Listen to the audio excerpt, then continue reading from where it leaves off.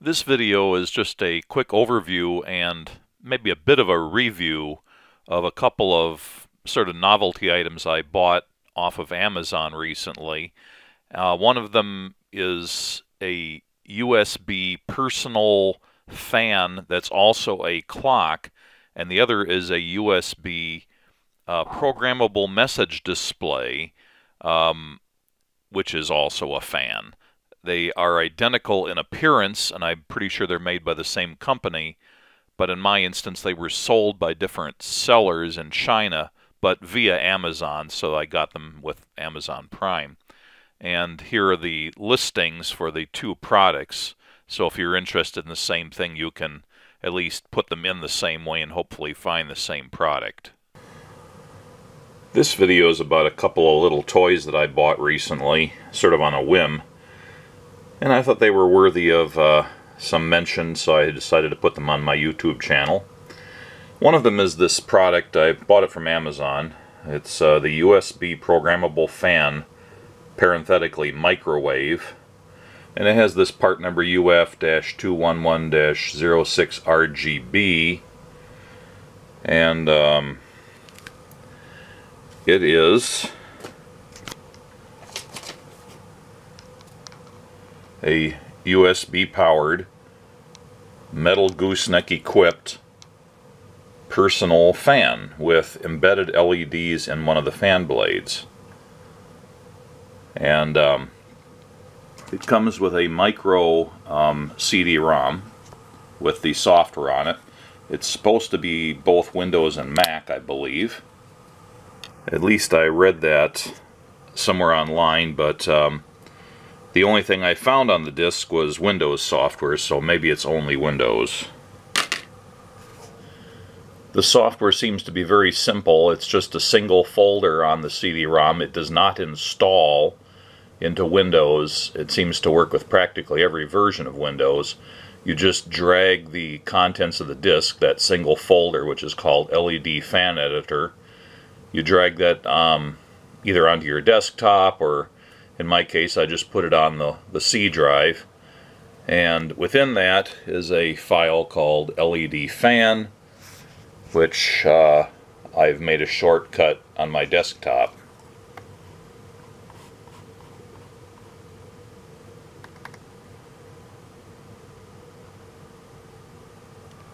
And you get this programming screen for programming the fan.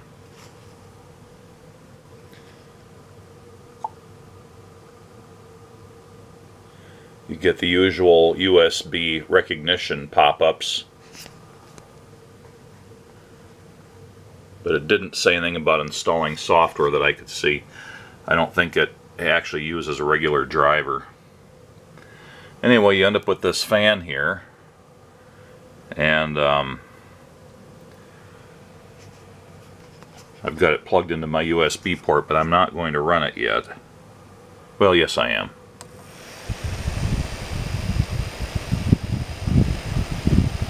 Take it easy.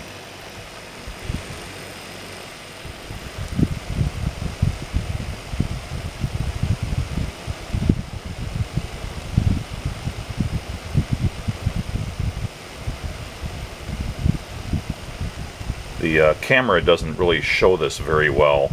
The quality of the images is much better than it looks on the video. I think there's some issues there with frame rate and so on the camera not synchronizing with the fan, but in reality it's very crisp lettering with virtually no jitter to it, and the colors are very vibrant. It's not a lot of air coming off. You wouldn't expect to for such a small fan, but it is intended to be a personal fan after all.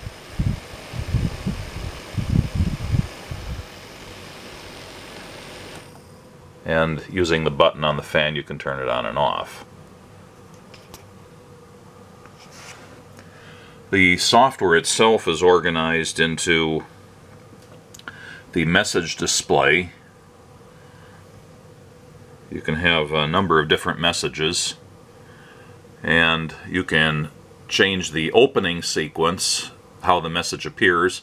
For example, it can appear opening from left to right, and then in the middle it can be programmed to do various different things like rotate in a counterclockwise, or as they say here, anti-clockwise rotation, do some other things.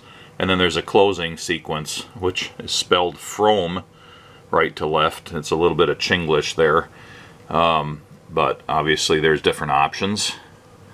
And then you can preview right on this little area of the screen. This is supposed to be the fan, the core of the fan, and then I think the messages appear around here so you can see what it's going to look like. And there's all sorts of, well, it basically gives you a little on-screen keyboard, uppercase, lowercase numbers, punctuation, graphics, and little emoticons and things like that that are all in the library of characters you can have displayed on the fan. And then there's the upload, which allows you to send it to the fan. Now here's the part that I find a little confusing.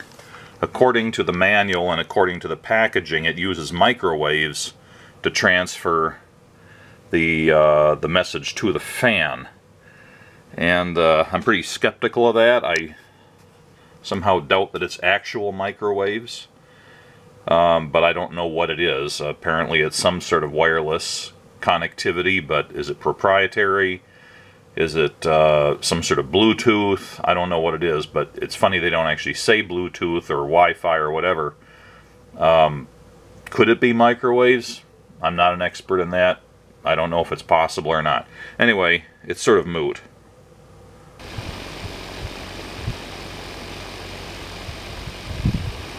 Aww.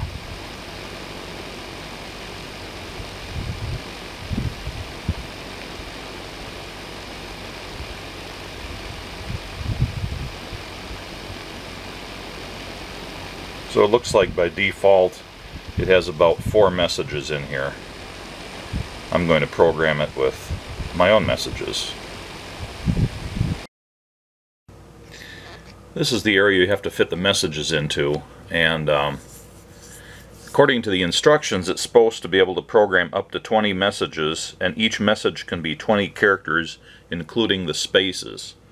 And it won't let you type any more. It doesn't scroll or anything. Now as I count it, that's 1 character, 2, 3, 4, 5, 6, 7, 8, 9, 10, 11, 12, 13, 14, 15, 16, 17, 18 characters. So I think the instructions lied. Maybe they are related to some other version of this product, but this seems to be limited to 18 characters. So I'm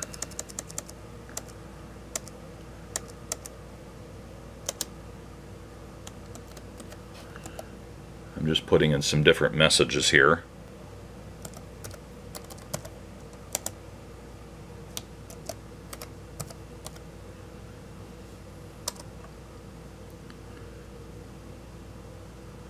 Oops.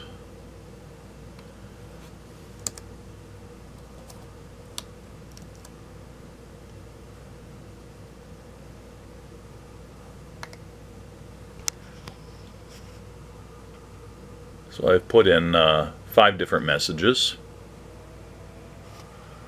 Well, I've selected the first message to enter scrolling from left to right, and then to rotate the message clockwise, and then to exit from right to left.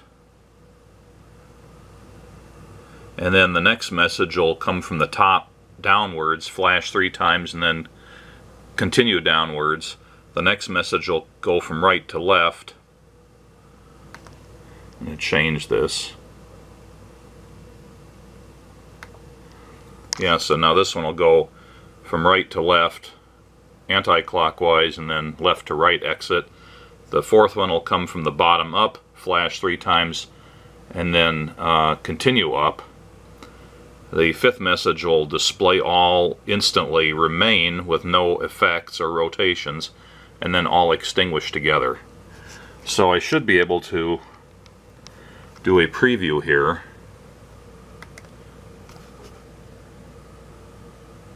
Scrolls to the right,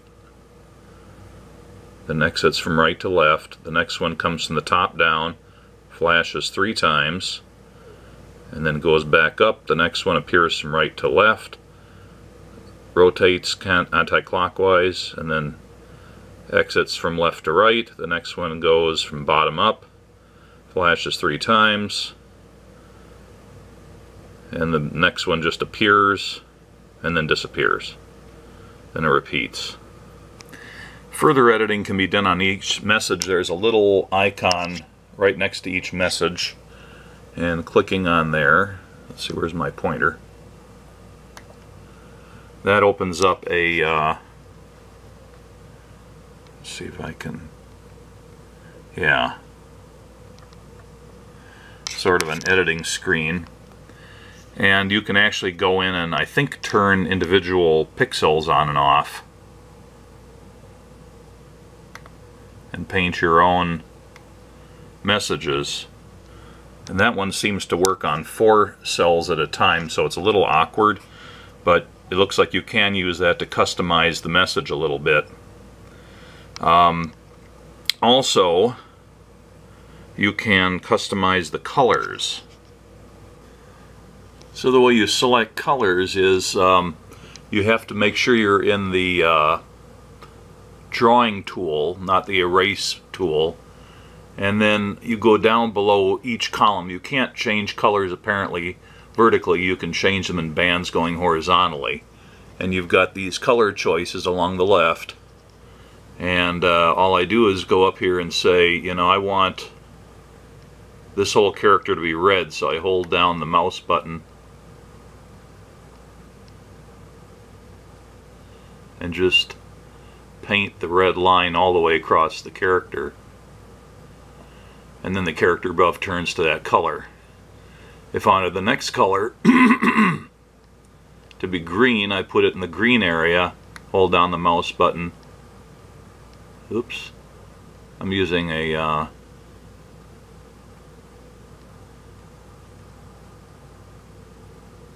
pad on my computer here with the wrong hand, and it's really hard to precisely change the color, but that's how it's done. So I've decided I want this whole message to be green, so it's a pretty easy matter to swipe it all the way across. There are some inadequacies to this software. For example, the new window that it opens to allow editing of a message does not have a minimize maximize button. It just has a close button, which apparently also serves to save the changes.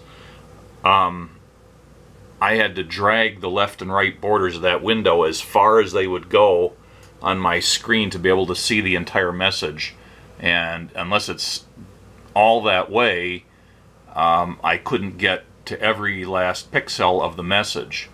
So I'm not sure how that'll work on all different computers. It's just barely satisfactory on mine. So now I've got it displaying USB program fan, short for programmable. And if I go up to the, actually there's this tool here called marquee tool. I have no idea what that does. It's not described in the manual, and nothing was apparent to me about how that's supposed to work.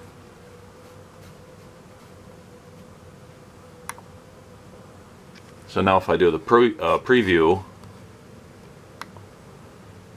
can see the whole message is green now. And I'm going to stop that and edit the other ones. Well, I should also point out that I'm using a Windows XP computer here. It's an old notebook I have, which is sort of a sacrificial computer if I'm working with especially some of these Chinese products that I'm not always confident that the software is all that reliable. I don't want to run it on my good computers, so I'll run it on this one, and it's not connected to the internet or anything, and you know, if something gets corrupted on here, it's not going any further. And maybe the editability of these windows works better on something, a newer version of Windows, but at least on here, I find that if the messages are the full width allowed, I can't edit the whole thing. some of it will always be off of my screen, and there seems to be no way to scroll over to it. So you may or may not run into similar things with this software on your computer. So you're kind of limited in that regard. I've made a message with some of the graphics, and I've changed the color of each one entirely. And this one smiley face, I've chosen each vertical column of the pixel bitmap to be a different color. But because it's a full-length message and I can't scroll the message in this mode, I can't edit anything outside of this group of characters.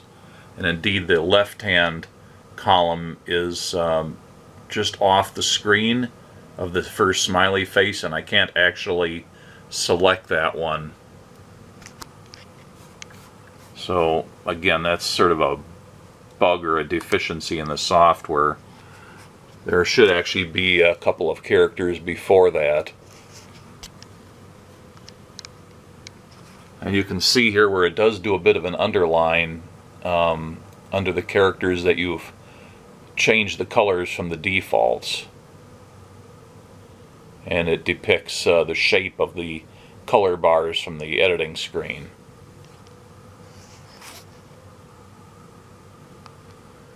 So you can go in and save the message, and I'm just saving it to the same folder as the rest of the sequence. So it's a saved message now, hopefully. So I'm going to try to upload the messages to the USB device now.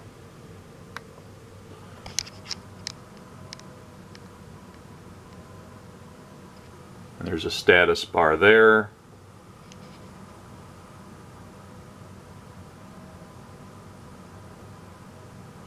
And the status bar completed and disappeared. So I guess that means it worked.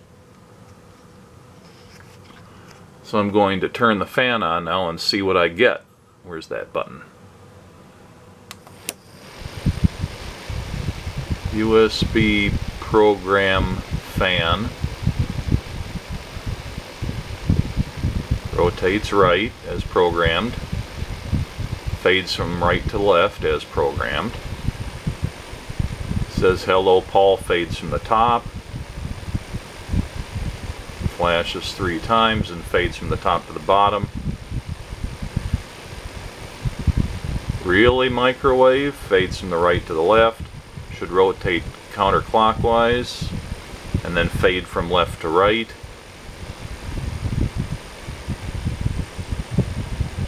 I doubt it should come in from the bottom to the top. Flash 3 times. And fade up, still cool.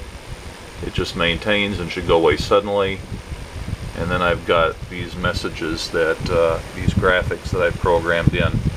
It's a little hard to see, but you can see that this one smiley face is all the different colors. And then that fades out.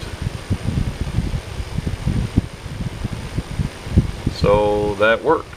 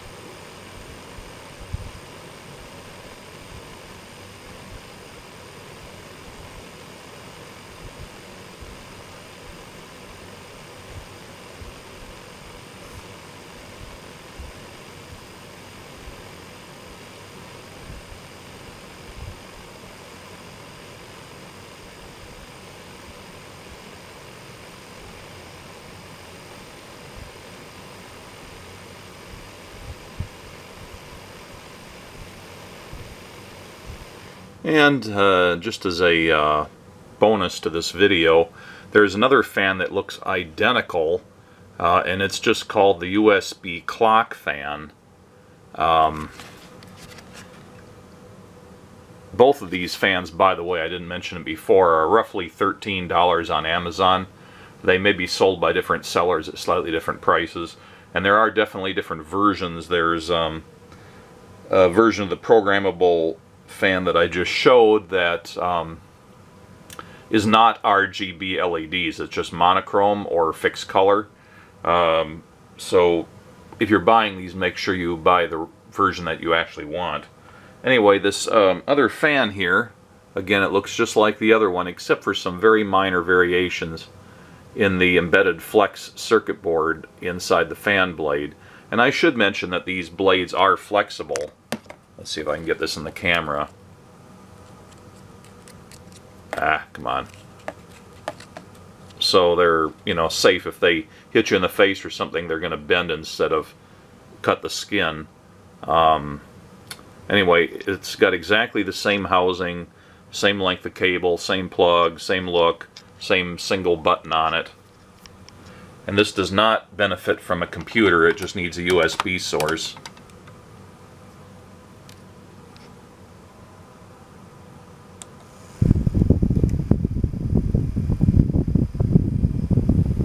You can see this is a clock.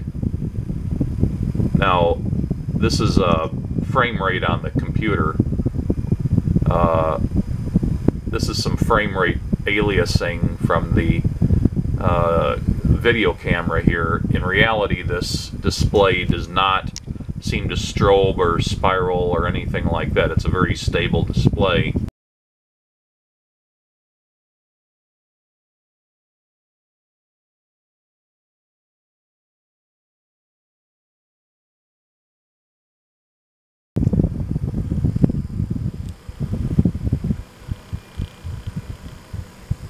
But and the numbers are fairly crisp with a 12 and a 6 and a 9 and a 3, and you've got your hour hand and your seconds hand and your minute hand.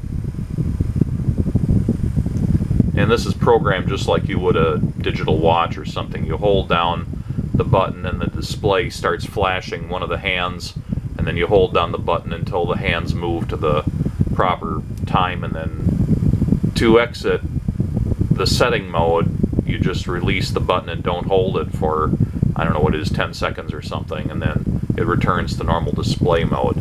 So this is another cool thing.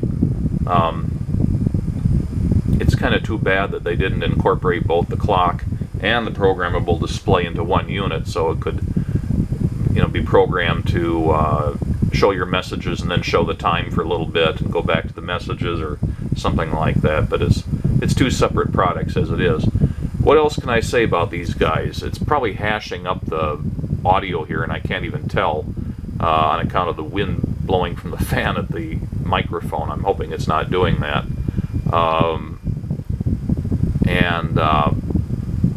Besides the fans being, you can see that the motor isn't very powerful and the fans are flexible, so it's not going to hurt anything. Reasonably quiet.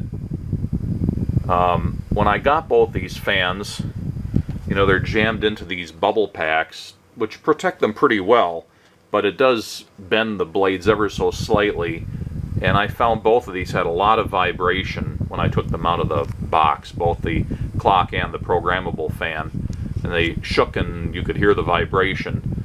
Now that I've had them out and running for a little while, they've calmed down. They're not as noisy, and the vibration, although still there, is pretty minor.